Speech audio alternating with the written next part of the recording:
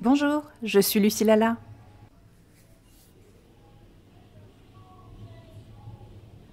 Aujourd'hui, je fais des courses au supermarché avec ma mère. Je ne bois plus de lait animal depuis des années, donc j'en choisis au riz, avoine ou riz coco. J'aime beaucoup ces lentilles, j'en achète souvent. Depuis quelque temps, je limite aussi le gluten. J'ai peu de choix ici, mais ce pain-là n'est pas mal.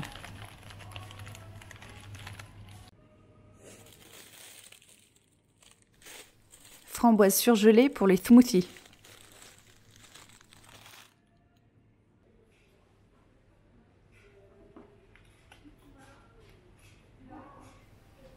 Caddie plein à ras-bord, entre mes courses et celles de ma maman.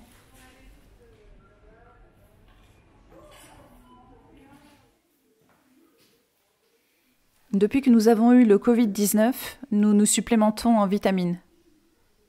Zinc, vitamine C et D, magnésium et spiruline.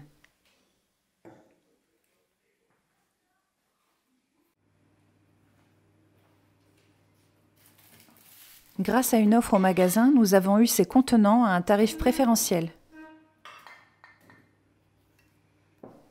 Je voulais m'en acheter depuis longtemps. Hermétiques avec couvercle en bambou, ils sont plus durables et écologiques. Ceux en pyrex peuvent aller au four et même au congélateur.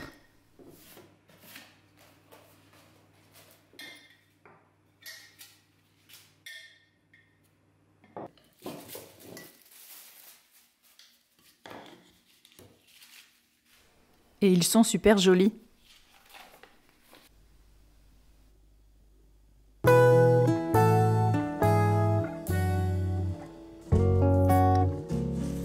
J'ai reçu une grosse commande passée la semaine dernière. Ce sont aussi des produits alimentaires, frais et secs. Un panettone et végétalien, pour commencer.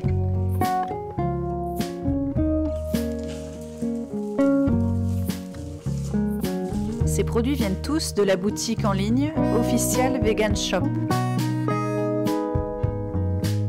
Lien et code promo en barre de description sous la vidéo. Voilà du fromage végétal râpé, saveur emmental, puis des tortillas.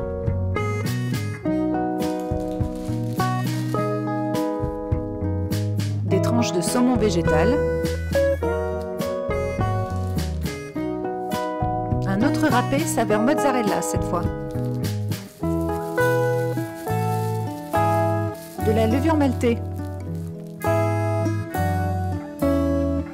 Un crémeux à tartiner.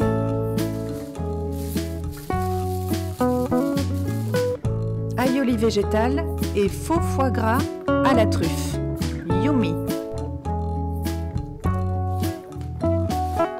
Des gyoza aux légumes. Des œufs brouillés à base de tofu et de la chapelure de maïs. Des rillettes végétales à base d'artichaut et du simili-thon.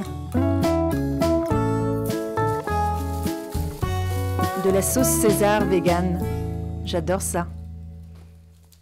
Des sachets de ma sauce fromagère vegan préférée. Des protéines de soja texturées. Du carpaccio, du cheddar en tranches. Et des miettes de thon végétal. Des saucisses et des tranches de simili-poulet. Des tranches de simili-jambon, du tofu frais, de la crème fraîche à base de soja, du saumon fumé vegan. toujours d'origine végétale, des tranches de fromage à raclette et des saucisses andalouses. Tranches de fromage fruité, blocs de fromage emmental et de graines de chia bio.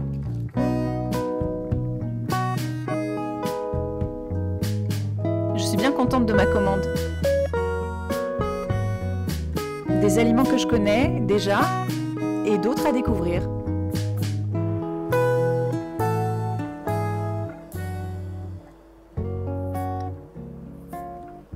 Le pommier est tout nu, sans ses feuilles. Mais certains buissons, toujours verts, ont déjà des bourgeons.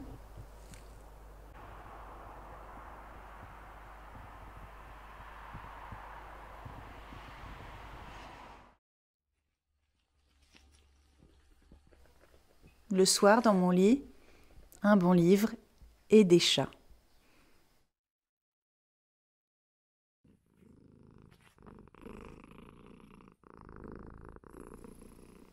Ça ronronne bien par ici.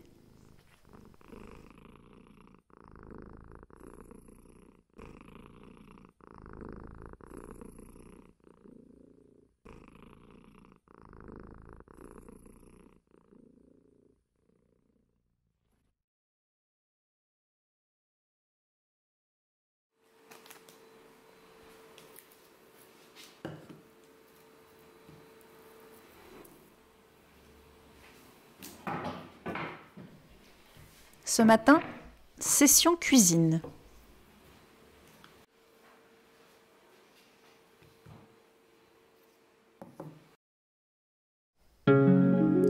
Endives braisées au programme.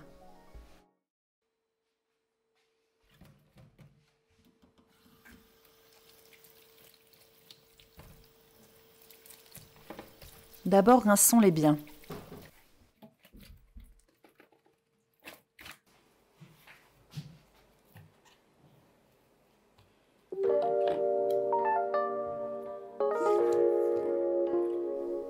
Je coupe les plus grosses dans la longueur.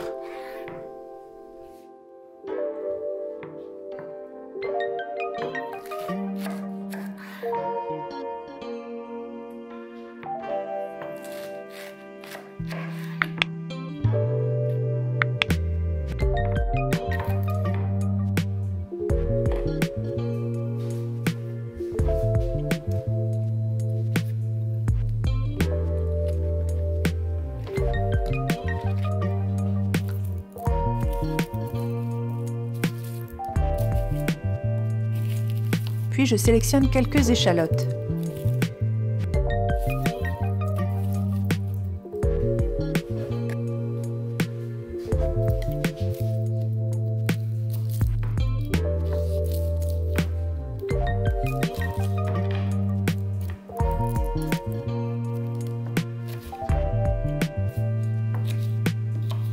Je les coupe aussi dans la longueur.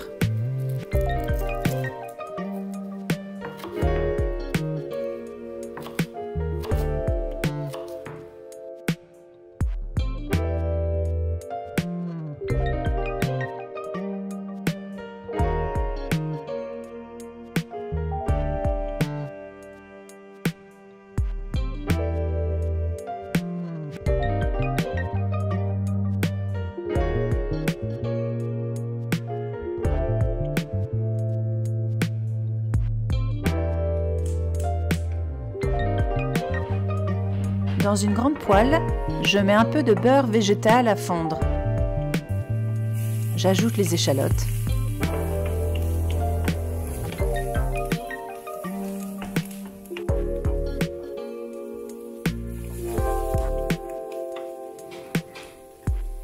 Et 2 minutes plus tard, les endives.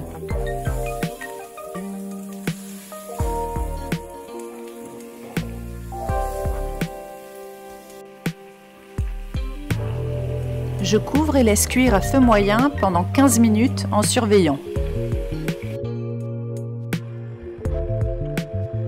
Pendant ce temps, je presse une orange, une clémentine et un citron.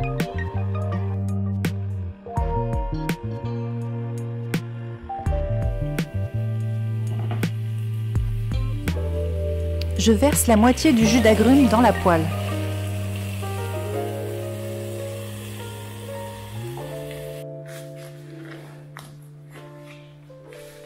Une cuillère à soupe de sucre roux. Ça les fera caraméliser.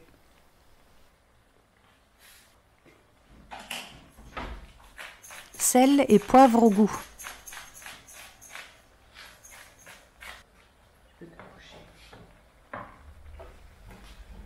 Je les retourne pour que toutes les faces soient cuites. Puis couvre et laisse cuire encore un bon quart d'heure. Et voilà!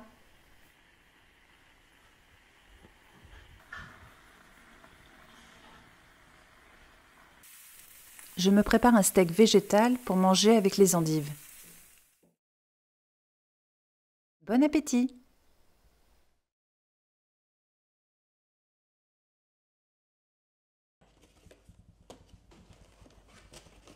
Et pour le dessert, une part de ce délicieux panettone vegan.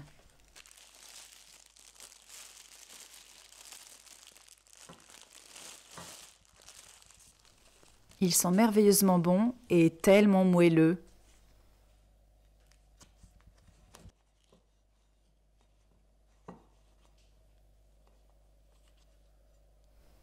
Comme dans la recette traditionnelle, il y a des raisins et des écorces d'orange confites. Je coupe 3 parts. Une pour ma maman, une pour ma grand-mère et une pour moi. Un régal au petit déjeuner aussi.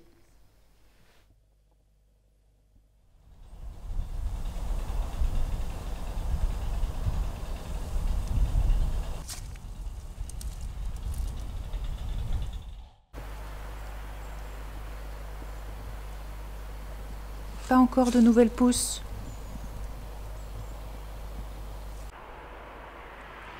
Mais les pensées d'hiver sont bien vivaces.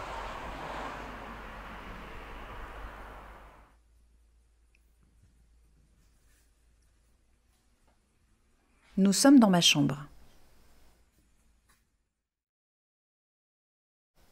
Et ceci est ma collection de bérets.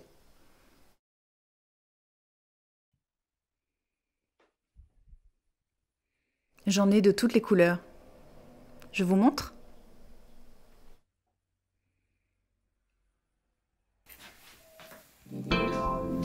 Voici le premier, couleur terracotta.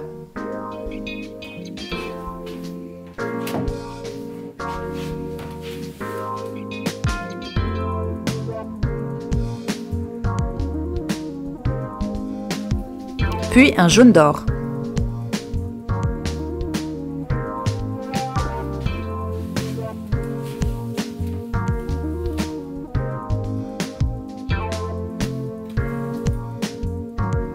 J'aime bien quand ils ont une petite queue.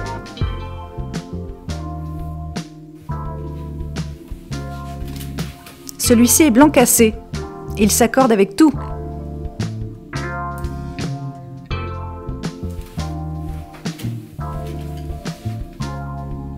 Le noir est un peu triste, mais il va avec toutes les couleurs également.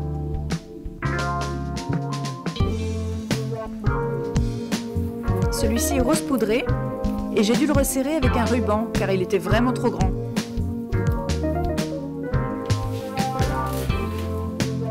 Je les ai achetés dans des friperies, sur des brocantes, rarement neufs en magasin. J'en porte depuis des années sans me lasser.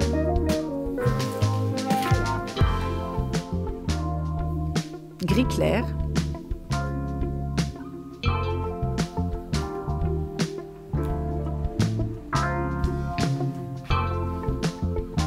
Celui-ci est spécial. Bleu marine, il est bordé d'un ruban en satin bleu à pois blanc.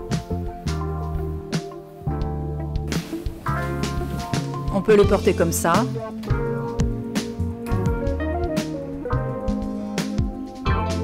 Ou comme ça.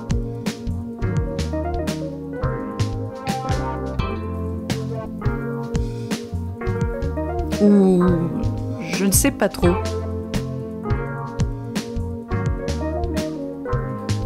Rouge bordeaux. simili-cuir noir.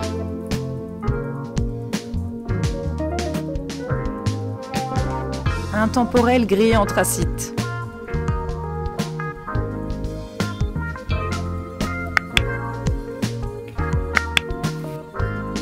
Vert forêt.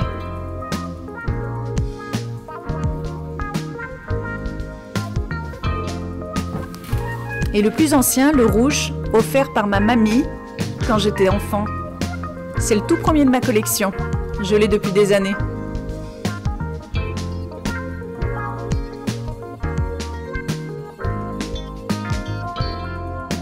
Le béret fait partie de mon identité.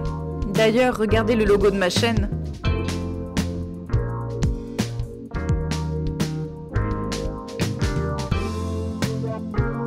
Un blanc tricoté, un couleur nude, un noir et un gris pailleté. Oups, j'avais oublié celui-là. Imprimé léopard, c'est le clou du spectacle.